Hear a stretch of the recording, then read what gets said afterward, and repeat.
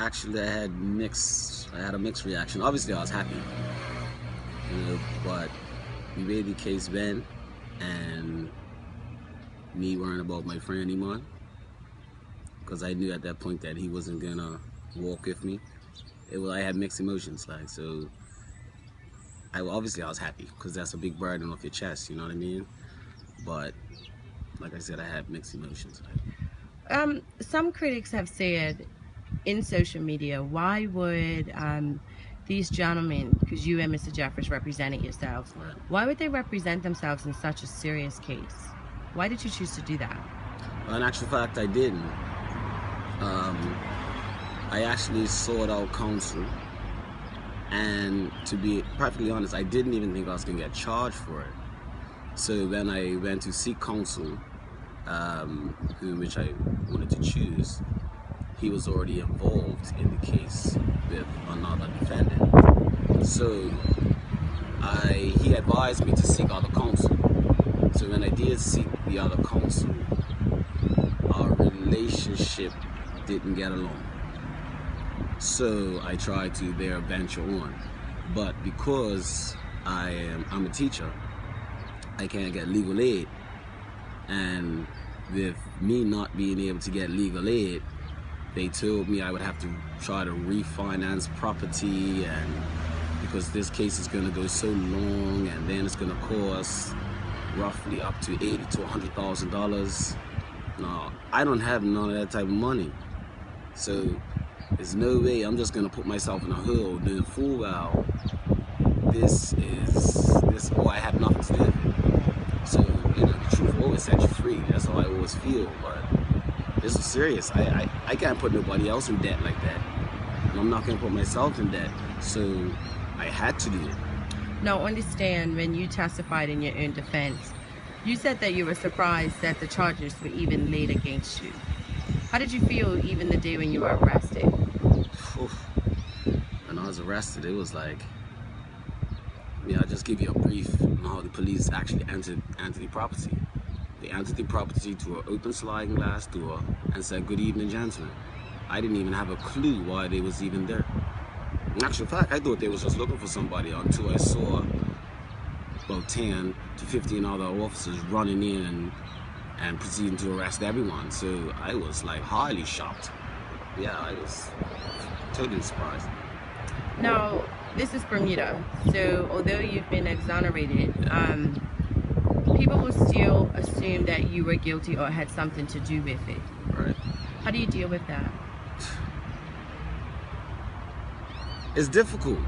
I mean, even when I was not even convicted, or I wasn't even on trial yet, and I had run-ins with people, who feel they could just say what they like, and I don't know if they're just trying to egg me on or whatever, or try to find out information, but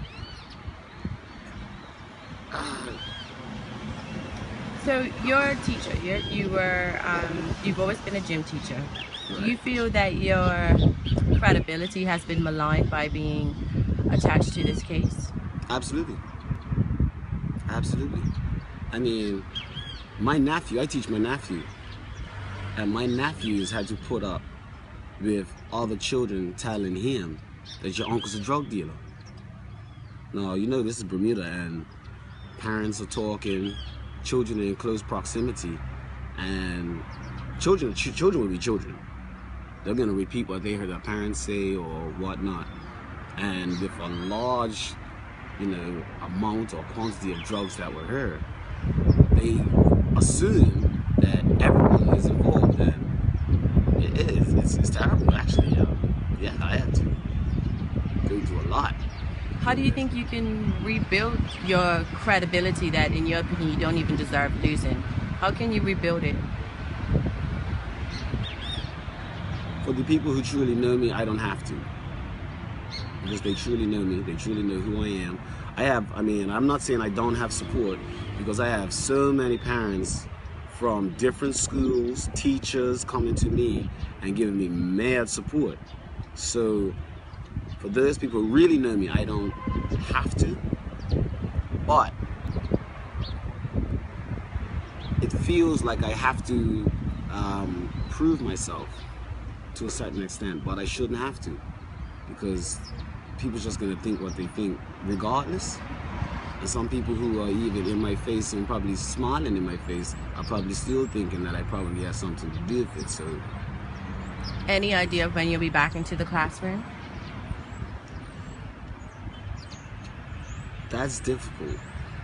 The reason why I say it's difficult, because the ministry are probably gonna push me or try to push me back due to economic situations in Bermuda. But because obviously someone's covering me. But could you imagine me going back into the classroom? I haven't been in the classroom for 2 years. I don't know my P2s. I don't know my P1s. But coming up to an integral part, like our sports days and whatnot, like how are they gonna expect me to organize all of that if I go back into the classroom next week? How are they gonna expect me to do a report card on some children I don't even know? Some new children that have come in. Now we have new special needs children that I'm gonna have to interact with. It's gonna be difficult. It's gonna be really difficult, especially at this time of the year. If I saw this finish before January, maybe, because you have a whole year to get back. But if the short period just before May, June, it's gonna be extremely difficult.